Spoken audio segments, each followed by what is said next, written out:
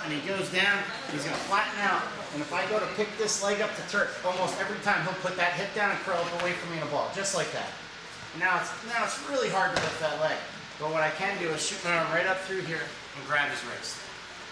You see that? If the guy, bottom line, if the guy, I like to go for the Turk first, because in the Turk, I can hold the guy over with my legs and I can work on him with both my hands.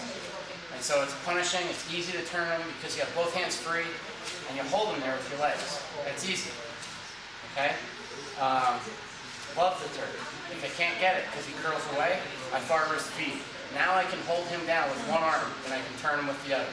I'm holding him with just one arm in my body. I don't have to hold him with two arms anymore. Okay, so I have him here and I go for the Turk and he turns away. This arm comes way up here. I'll grab his wrist and I pull it down.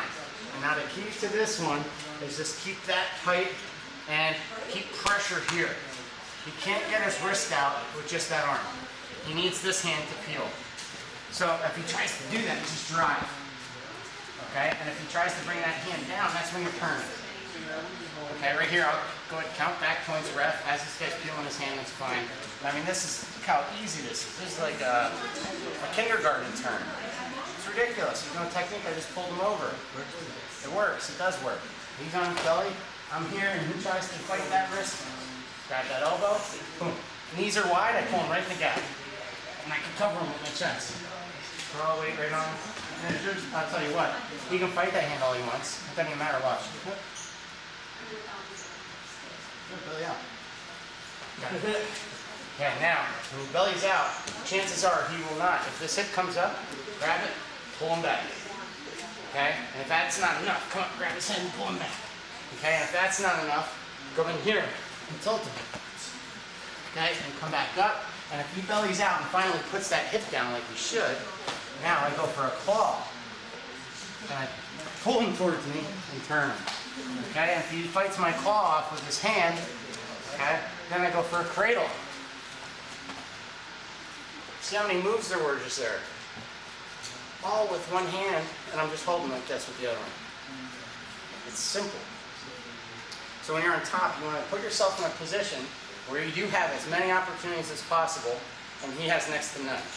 And the few opportunities he has to get out of that, you're going to have counters for those opportunities. Okay, does it make sense? So let's go back and retrace our steps a little bit.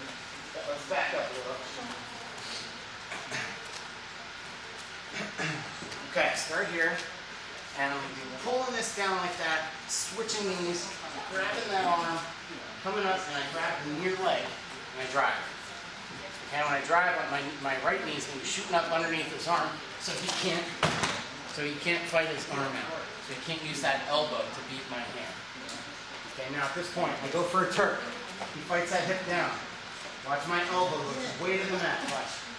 Elbow goes all the way to the mat. That makes my arm as long as possible. Grab his elbow, shimmy his wrist down, and you got it.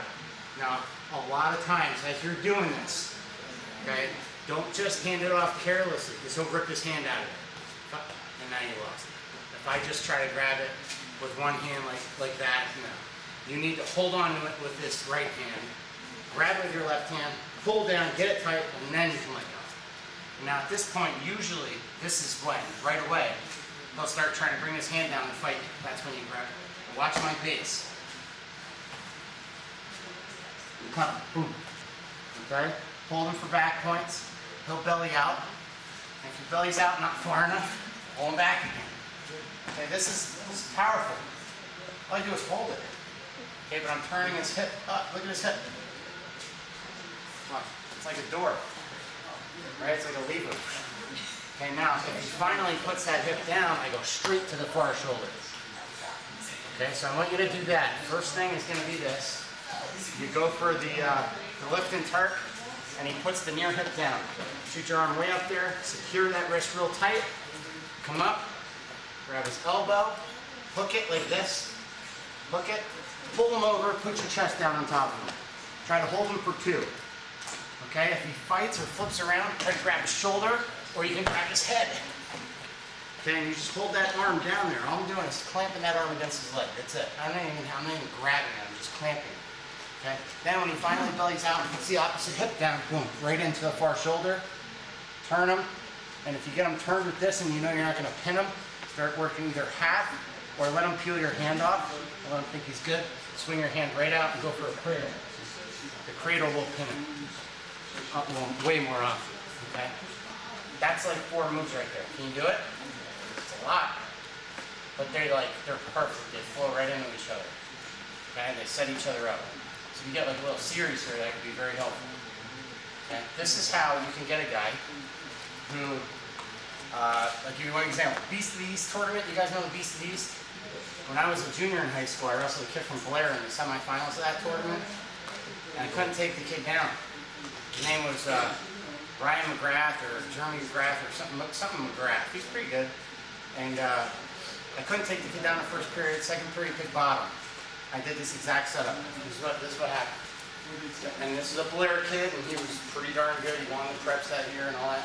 And right here's boom, and I got this, and I lifted this up, and that leg went down. Yep, and I turked him, and I tech followed him in the next 2 minutes. With a turk, I never let his leg go. Okay, I teched him. I went here, and I got 3 points, and then I just went like this, and I let him roll through, and then I was here, this way, bam, and I got my 3 points, and this way, and 3 points. I hurt him 5 times in 2 minutes. Never got his leg out.